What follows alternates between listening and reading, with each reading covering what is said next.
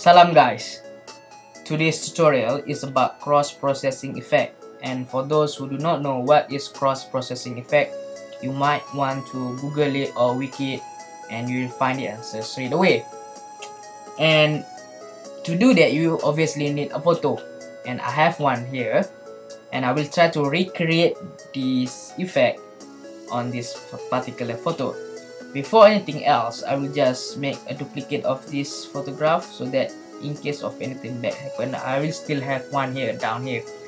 So first thing, you need to open the curve layer, which is you can find here, or go to adjustment layer and click curve. So by default, you'll be in RGB in this drop down menu. Just increase the exposure or brightness of your photo, something like that. Well, most of the time when I did this effect, I tend to increase or overexpose my photograph. And alright, that seems okay, I think. And click this drop down menu and go to red channel. You can see straight line but in color, in red color. What you want to do is try to create like an S shape, which is something like that. Yeah,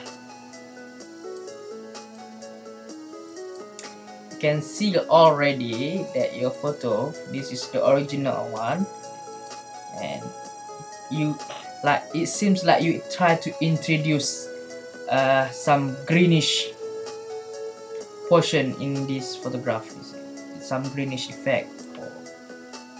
And click that drop down menu again, jump straight to blue channel, and here you will not do the S shape, but just click the highest point and then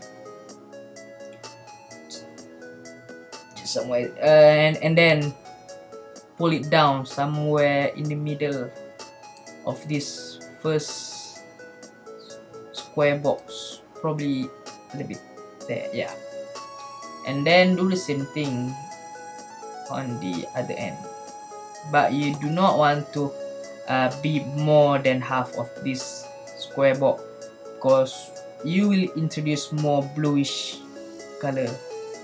Yeah, I don't reckon that, somewhere probably that.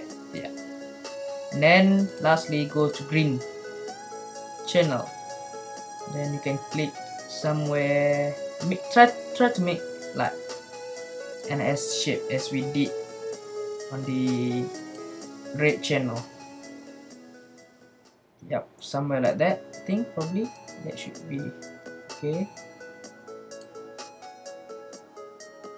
Yep, there. So you can see already this is the original image, and this is like almost done. But before you merge all the layers, save this photograph, there's one more thing that I think you should do it. Is go to adjustment layer, click levels, and not here, but here. This is where the magic happen. See this black slider, slide it a little bit to the right, and you can see what happened to your photograph. See, it desaturate your photograph a little bit, and you want to create that. So simply slide to the right somewhere here. Yup, think that's fine. And let's merge the visible and see what we have done. So this is the original image, and this is what we have done. And I think that's like cross-processing effect, I think. Yep. Thanks for watching and listening.